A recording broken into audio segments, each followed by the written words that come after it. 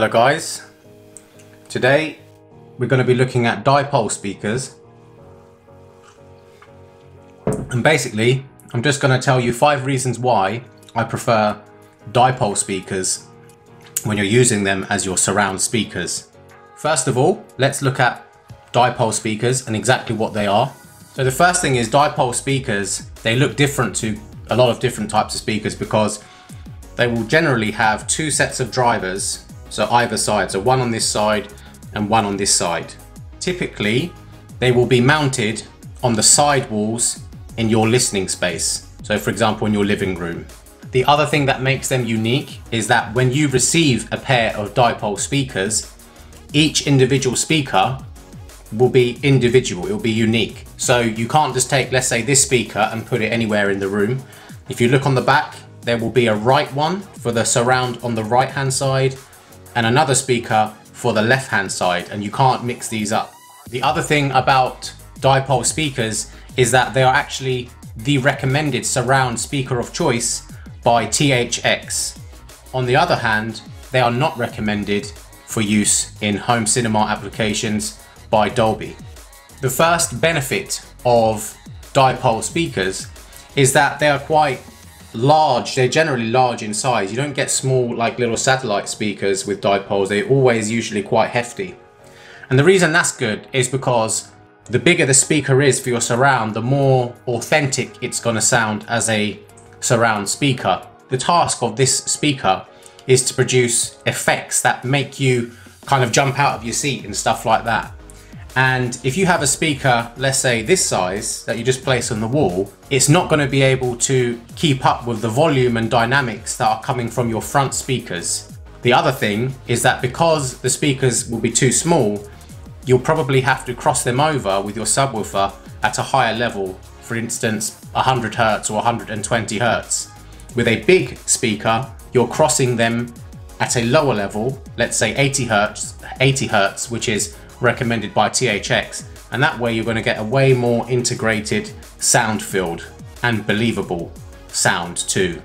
Just a quick tip from me, don't be tempted to get those mini surround sound speakers that you can find where you place them up on the ceilings or high up on the walls and then you angle them down. They're not really like the same thing. They're not really kind of fit for purpose. If you're really into your home cinema, you're probably not going to like something like that. That's more for convenience than anything.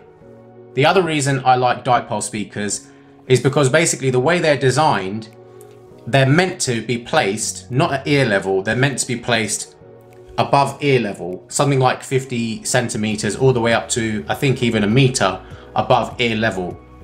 And the reason I like that is because they're generally more living room friendly.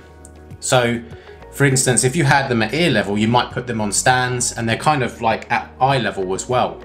If you put them up, they're kind of out of the way, which is a little bit more acceptable. So I prefer that.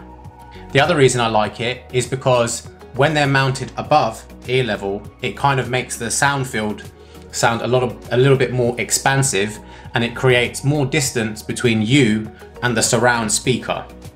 The other reason I like when dipoles are mounted higher, or generally surround speakers when they're mounted higher, is because they look more like a real cinema. So for instance, when you've gone to the cinema, if you look around you, you're probably going to see a set of dipoles going down towards the screen. The third reason I like dipole speakers is because they have been made for a specific purpose, and that purpose is cinema. They have been designed as a surround speaker. They have that job in mind. So personally, I like it when things are made for a purpose rather than when you make one thing and it kind of does an alright job at everything. The fact that dipole speakers were actually engineered to produce surround sound effects is a plus from me. The fourth reason I like dipole speakers is because basically the surround sound formats we have today, we have a lot of them, and we haven't dropped any of the previous surround sound formats that came out 20 plus years ago. So for example, Dolby Digital 5.1, it's still a format that people use today. For example, pop a DVD in the DVD player if you still use DVDs. It will be in Dolby Digital 5.1, Another reason, for example, Netflix and Amazon and even your Skybox or something like that, it's using Dolby Digital 5.1, but the new version designed for streaming, which is called Dolby Digital Plus. So these formats are designed with 5 speakers in mind plus 1 subwoofer. The newer formats, like for example Dolby Atmos, they are designed with a far greater number of speakers in mind. Now, THX historically has always recommended dipole speakers to be used as your surround sound speakers, and that's in the application of your traditional 5.1. The reason for that is because from the seating position, the way dipoles disperse the sound, it sounds more realistic and it sounds more like you can't kind of pinpoint where the sound is coming from. So THX has always recommended that. Most of the content today is still mastered in 5.1 or 7.1 audio. It's very unlikely that you're going to be able to actually play Dolby Atmos and other object-based surround sound formats, for example Auro 3D. It's very unlikely that you're going to actually be able to play that back in a living room with a limited amount of speakers. And on top of that, most of the streaming formats don't even support these fully yet. So personally, I think dipole speakers, they're more suitable for 5.1 and your basic surround sound in a living room. That's my personal preference. The fifth and final pro of dipole speakers is I think that they actually sound way better in a living room, because your typical living room is quite a small or medium-sized space. Your normal speakers are called monopoles, and the reason for that is they're firing, let's say, literally their acoustic radiation pattern is direct. So a surround sound speaker that's a monopole design, for instance, if I'm sitting here and the surround sound speaker is just like here, and it's a monopole, it's going to be firing directly at my ear, and that's going to cause some problems.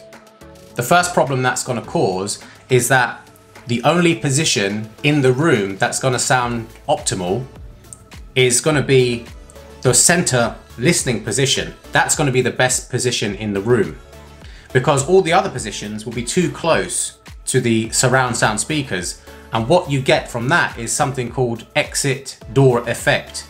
And what that means is that they're so close to you that you're unable to focus on the movie, let's say you're watching right in front of you. You're unable to focus on the front soundstage because you have this thing right next to you that's constantly blasting in your eardrum.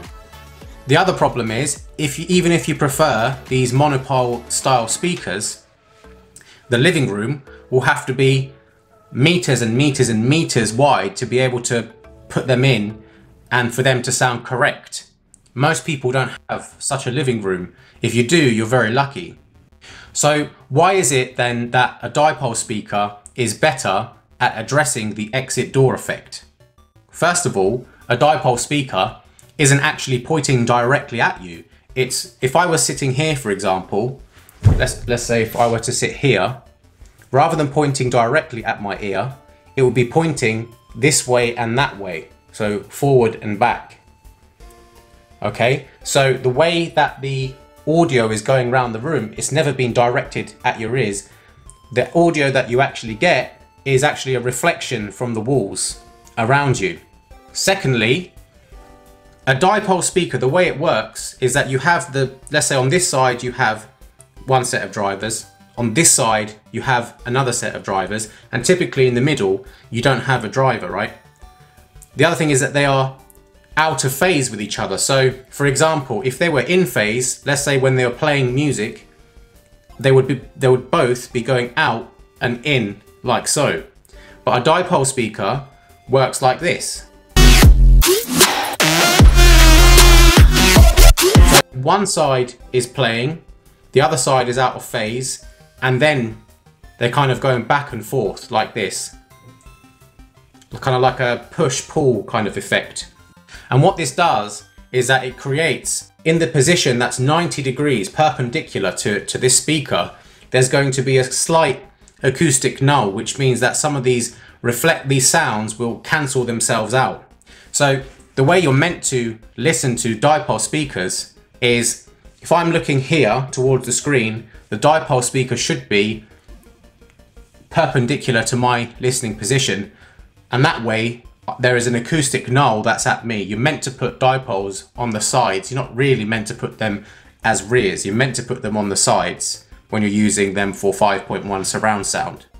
And what that does, it helps give you that feeling that the speakers, they're further away than what they are. Your focus is on what's happening in front of you from the front sound stage, from the front LCR speakers. You're focusing on that. These dipoles, they sound far away, and the whole thing sounds way more expansive. It can even make it feel like you're sitting in a living room that's a lot bigger than it really is. So yeah, I prefer dipole speakers for day-to-day usage because I think that they are more compatible with my needs and basically what I use them for. If I were to have a dedicated home theatre that was big, I might make a different decision. I would have to test some speakers and find out for myself. I have actually had a dedicated cinema room before, and I did use dipoles in that room, but in some positions I had monopoles. There are advantages of monopoles, and I'm going to be addressing that in a future video. Any updates, I'll put them in the comments below. Thanks for watching the video. Did you like it? If you did, then please give us a like. Subscribe if you want to see more content. I'll see you next time.